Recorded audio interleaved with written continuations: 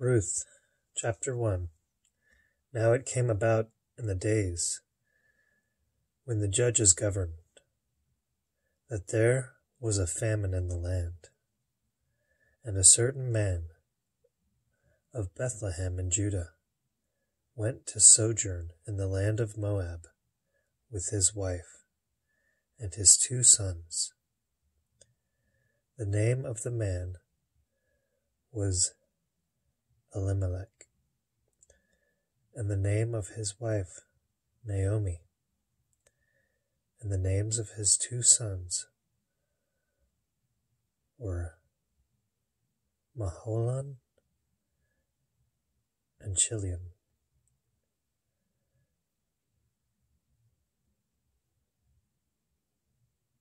Ephrathites of Bethlehem in Judah. Now they entered the land of Moab and remained there.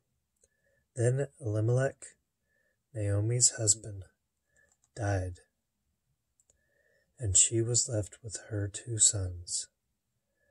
They took for themselves Moabite women as wives. The name of one was Orpah, and the name of the other Ruth. And they lived there about 10 years. Then both Mahlon and Chilion also died, and the woman was bereft of her 2 children and her husband. Verse 6. Then she arose with her daughters-in-law, that she might return to the land of Moab, for she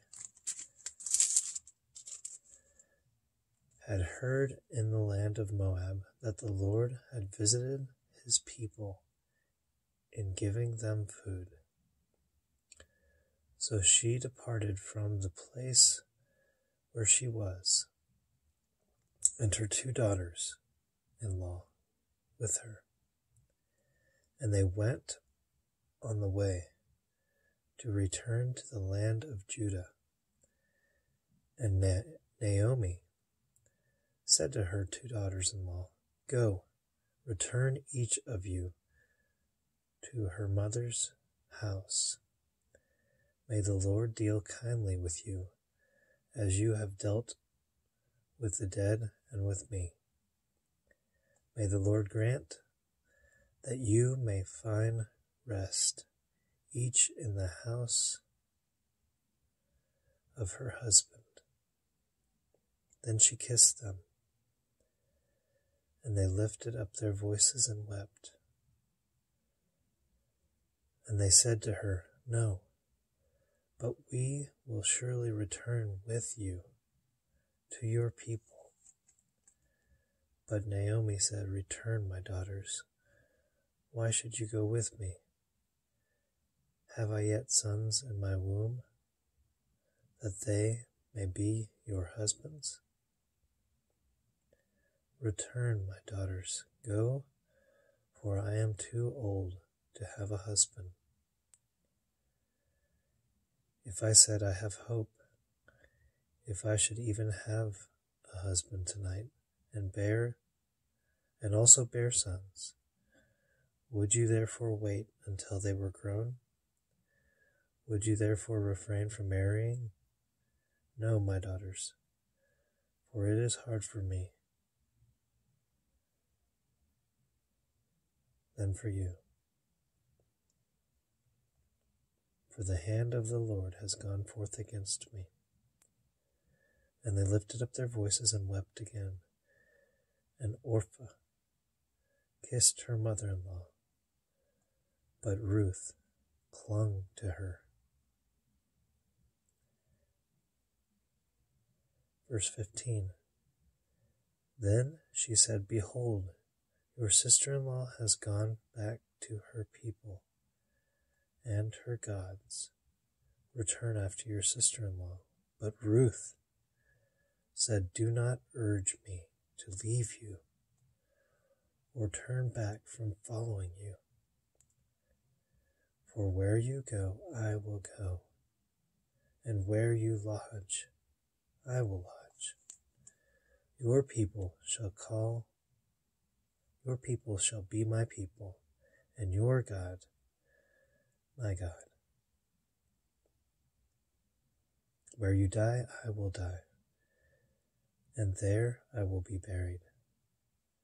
Thus may the Lord do to me, and worse, if anything but death parts you and me.